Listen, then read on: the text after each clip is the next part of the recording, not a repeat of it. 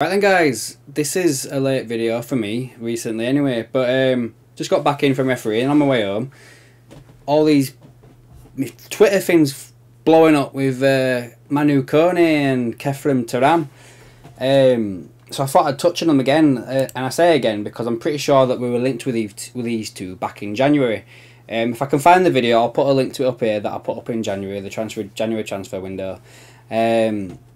So yeah, let's just do what we normally do about these type of players. So basically, let me get my feet started with this. So basically, we've had Schmatkick announced today, and then now we're seeing us linked with a German-based midfielder in Manu Kone, Borussia Mönchengladbach, and then we've got Thuram, who is a player as well that we've been linked with, but obviously he plays at Nice.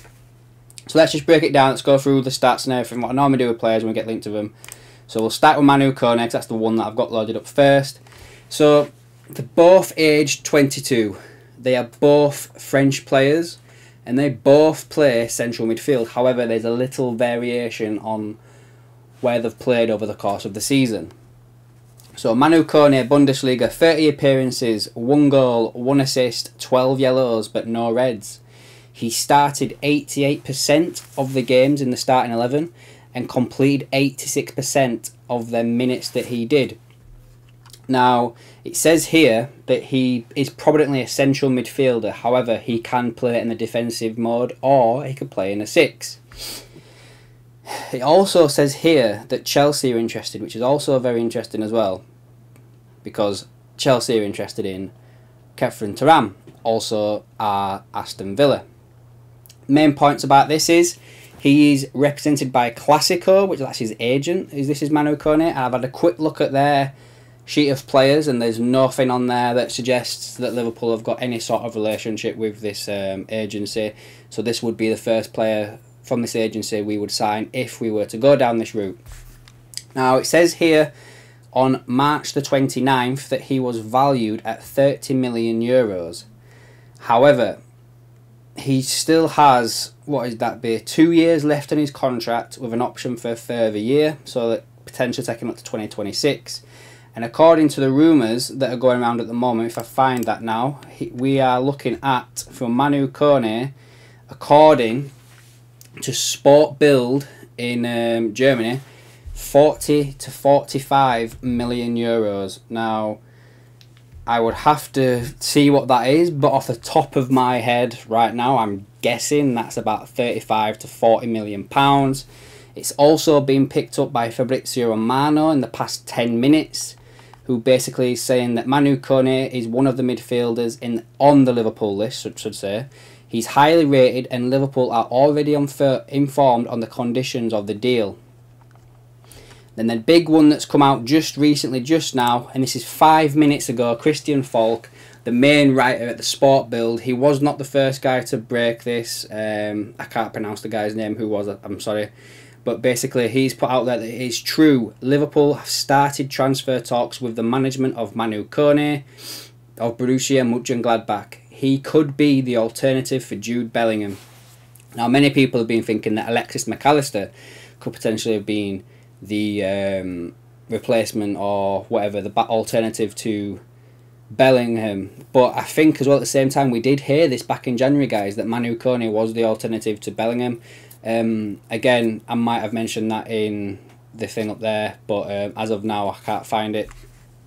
So yeah, Manu Kone, this seems to be gathering some traction. Let's see what happens over the next couple of days.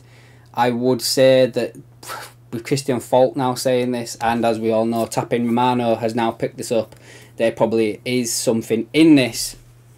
Now let's jump over to Khephren Thuram. If we can just find this one. So basically, this was the one that was first linked up with us today, and this comes from the L'Equipe in France by Hugo Delmo, if I pronounced that right. Basically saying that Nice value him at 60 million euros. So again, you're probably looking at about 50 to 55 million pounds. It is seen that Thuram, according to him, this is by Miguel Delaney. Khephren Thuram is seen by Klopp as the perfect answer to the issue after Liverpool missed out on Jude Bellingham. Very important, guys. I'm going to come back to this in a moment.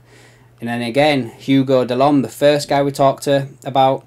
Liverpool have opened negotiations with Nice for Khephren Thuram. Liverpool have taken steps to recruit the French international. The operation looks complex. Allegedly as well, guys.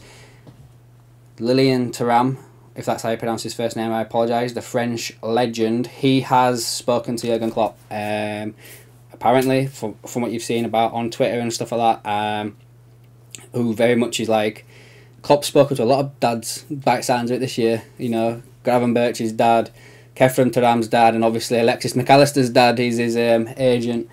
So there's a few people here putting tweets out now that Ibu and Khephren are very good friends.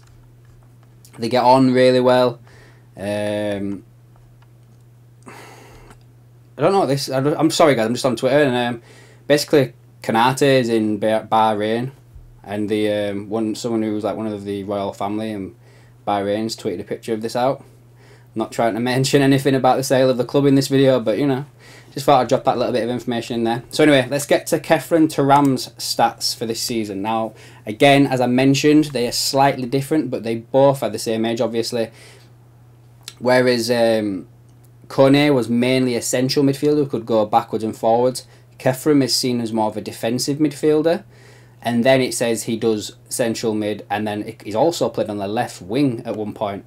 Again, it says here that Chelsea are probably, possibly after him as well. I've also heard mention of Aston Villa. It says he's got no agent because that's his dad, basically, guys. His contract runs out in 2025 with no option of a further year, so that could work in our favour. Again, it says here on Transfer Market he's valued at 32 million euros, but obviously we've just mentioned there that they've said 60 million in L'Équipe.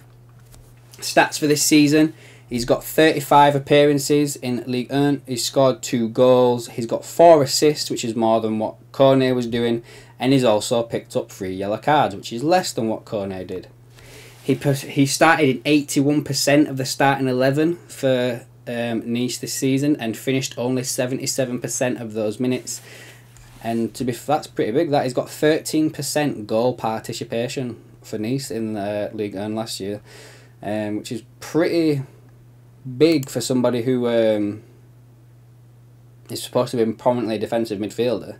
And then let's have a look. So he's in the Conference League as well. He did 10 appearances, 3 assists, 2 yellow cards, completed all games that they did then with 20% goal participation. So obviously this involves assists and goals as well. Now, the bit I want to come back to here is if you read what is being mentioned in all of these articles, guys, not to be a downer on this, it seems to be it's one or the other. They're both mentioned as the alternative to Jude Bellingham. It does not say that they are after both players. So for me, guys, we've got to keep our eye on this over the next couple of days. And let's see what happens. I do think that, just judging by what I'm seeing right now, it is not both players. It's one or the other.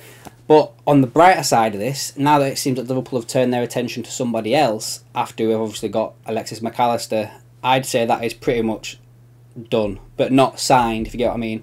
I'd say Liverpool have basically gone, right, we've got McAllister sorted, we don't need to worry about that so much now, let's move on.